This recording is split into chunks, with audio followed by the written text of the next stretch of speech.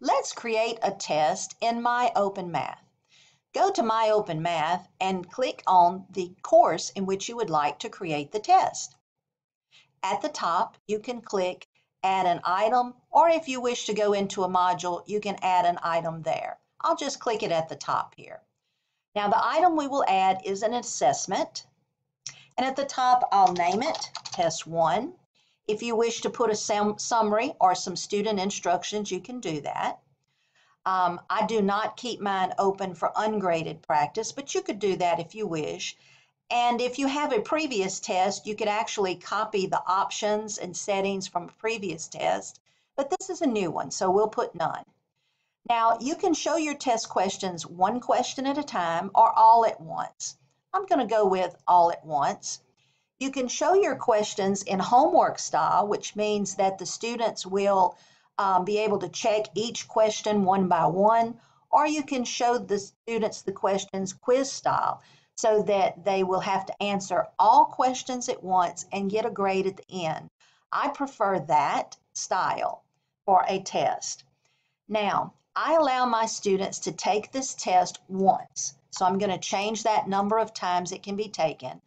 And since my students will put one answer in and get one grade at the end, I will change the number of tries to once since this is a test. Now, to verify that they don't see their scores until the end, I change this option where it says each question immediately. I normally go with at the end of the assessment or the total score at the end or even no scores at all. But most of my students really like to see their scores at the end of the assessment. During the assessment, should it show the answers? I do not want that to happen, so I will either choose after it's submitted or never. Now, work deals with your show your work boxes, and so I want my students to be able to look back at their work after it is submitted. I do use show your work boxes, and I want them to be able to see their scores after it's submitted. But again, that's your individual choice. Now, students can view the correct answers.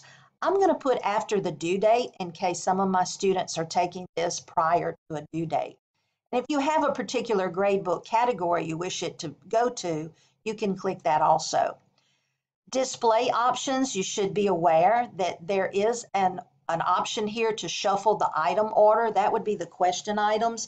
I normally do not use that, but I do like to use show your work boxes. Now, I like show your work boxes during the assessment, but if you prefer students to upload work after an assessment, you could choose those options as well. I use the work entry type called essay. That way the student can actually type their work into an answer box, or it also gives an upload option. And in the case of a student taking this online somewhere else, I click where it says make it hard to print. I do like that. And if you wanted your students to have the same version of questions, just different numbers, you could also click that option. For the time limit and control, if you allow your students to take a test late, you would need to allow that. Maybe you could allow one late pass. If you do not allow late exams, just take that off. Now, I do allow late exams. I'm going to go ahead and put allow late passes. I also normally put a time limit of about 75 minutes on a normal chapter unit test. And I also password protect mine. So add a password. Now, if you have a prerequisite requirement, this allows you to do that. Now, helpful hints. I do not want my students to see the hints during the test, nor should they see the video, nor should they have access to written examples. If you want a student to be able to message you during his or her test, you could click that option, or you could add even a resource. With the grading, since I allow my students to take a test late, I do give them a 20% grade deduction if they take a test late. So I'm going to go ahead and add that in from my question in my test. And you create the assessment. Now, when you create the assessment, there are no questions up here. So let's go ahead and add some questions. I'm going to go to all libraries, and let's just go ahead and make a factoring test. So I'm going to put factor GCF. It will generate a lot of questions. Now be aware, under times used, the higher this number, the more reliable the question. That means this first question has been used 34,000 plus times. So that is a good question. Let me go ahead and see what it looks like. Here's what it looks like, factor the GCF. And then the student would just click in the answer box and they would type in the answer. Okay, so we'll go ahead and use that one. Also be aware you can click the topic type, and that will alphabetize all the types of questions to your calculated questions, questions that say choices. Those would be multiple choice questions, essay questions. You will see here there are some multiple part questions. And if you go on down to where it says number and number functions, those are the typical questions that the students type in the answer. You'll see the one that I previously had chosen. Let's say I go ahead and choose maybe a grouping problem, and we'll just do a factor the trinomial with not 1 as the leading coefficient, and maybe a factor the perfect square. So I can do that, click add, and let me see how many questions I have now. I have 4 questions. Let's get one more. Let's go ahead and try to throw in a trinomial. All right, so let's say that I want a multiple choice trinomial. Here we go. Let's do this one.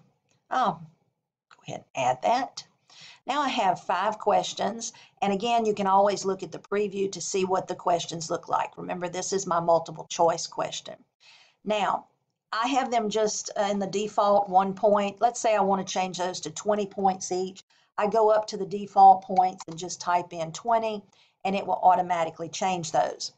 Now, let me let you see what the test looks like real quick. If I click preview, I can let you see what the students will see. They will see all of the questions at once because that's how I set it up. They'll see a timer at the top, and notice there's an add your work button in each question. If I click add your work, the student can type in any work if he or she has that, or they could even upload and attach a file. Now, let's say I decided not to show the work on question 1, but I wanted to show the work on the others. You can still go over here to the individual questions and click actions, and you can change the settings on an individual question. I want to remove that work button on question 1, so I'm going to go over here and just put no. I don't want to use my default show your work.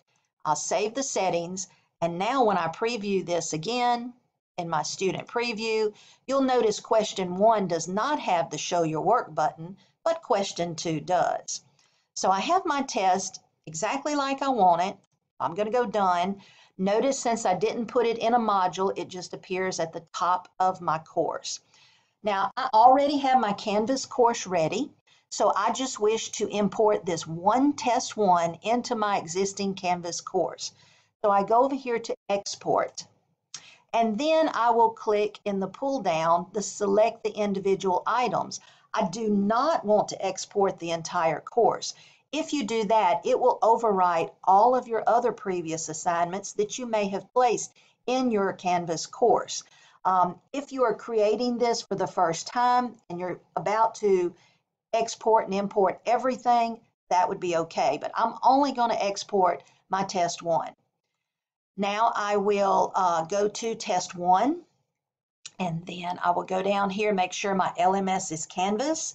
A lot of these features are automatically clicked. However, I do like to set my due dates in Canvas, so I normally click that.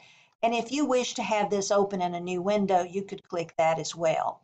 Then I will download my export cartridge. And when it downloads, it will download as the IMSCC file. Now, let me go to my Canvas course. I will go over here where it says import existing content. And I will go up to the top where it says Canvas course export package. That is that file that we had downloaded of test 1. I would choose the file from my downloads. And there it is, it was that one. And then I will go ahead and click all content because that is the only assignment in that course export package. and it will just take a moment. It's queued and it will download.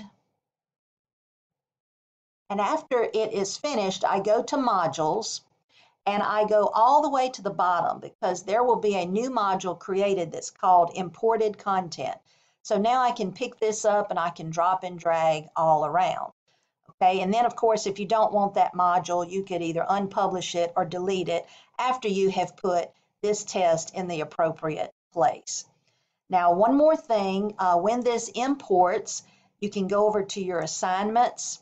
And if you had your assignments weighted a certain way, a lot of times this will create a new assignment category. So you may need to move your test 1 down to the test format and make sure that the weights of your weighted assignments are still correct. I hope this helps you a lot in creating a test in MyOpenMath. You have a great day.